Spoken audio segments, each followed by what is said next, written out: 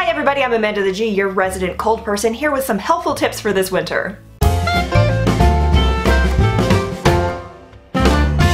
This year, heating prices are supposed to go up dramatically, so I'm guessing that a lot of you are going to do what I do, which is not turn your heat up all that high or try and not have the heat on as much because it's gonna be expensive. I personally get cold in the summer, so let me give you some tips that I have to stay warm that are not turning your heat up to like 85, which is how I would really like to keep my house in the winter. Most people are going to tell you things like this, like wear layers and high necks and cover up, like get the things with the thumb holes because that covers your wrists and then you can put gloves on top of it and cover everything, which yes, all of that helps, and having like tighter layers so that you can put like wider, looser layers on top of it is also helpful, but here are some other things that people don't just always say. A little heads up that everything now can be USB heated.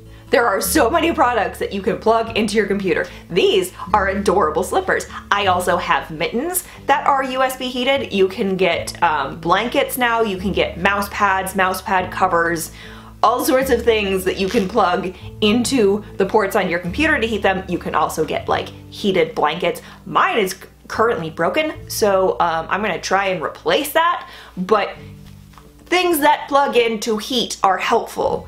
Also, when you're wearing these, still wear a pair of socks underneath them. That'll also help keep you warm. On that vein, don't forget that you can layer socks on top of each other and then put on a pair of slippers. You can definitely layer your feet. Other USB heated things are like this. This is a portable cell phone charger and also portable hand warmer.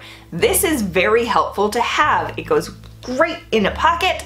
You can hold it in your hands like I do all day long. I also sit on them sometimes. I put it behind my back.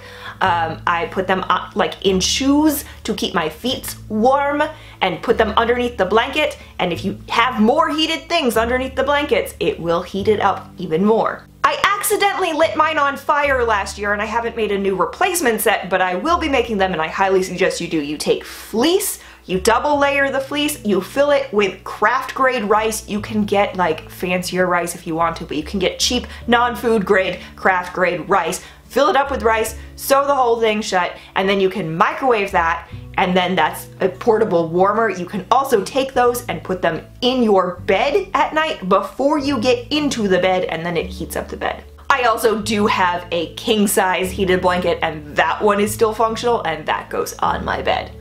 They also make heated mattress covers so you can be heated from underneath and on top. They may not be fashionable anymore because it's really not the 80s or the resurgence of the 80s in this trend anymore, but leg warmers really do help. And then for something you can buy that's not that expensive, this is a hot water bottle. It is cute because it has its own little sweater. Yours does not have to have a sweater.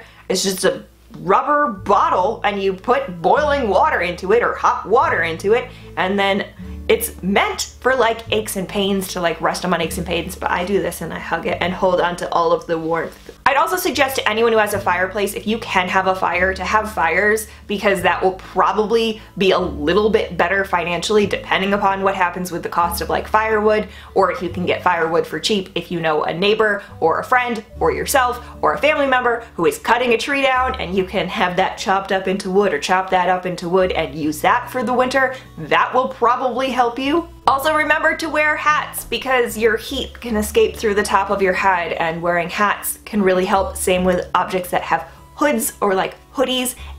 Sometimes I will wear a hat with a hoodie as well because I get cold. My last tip is that if you do cook, keep the heat in your kitchen and in your house. So like once you turn off the stove or the oven, you open it up the door so that the heat can go into your house. And maybe don't vent things outside if you don't absolutely have to vent them outside, and just leave that warmth inside your house. Good luck out there staying warm this winter. Stay fresh, cheese bags. I also forgot to mention that drinking a lot of hot beverages, but I do that year round, but that can help as well.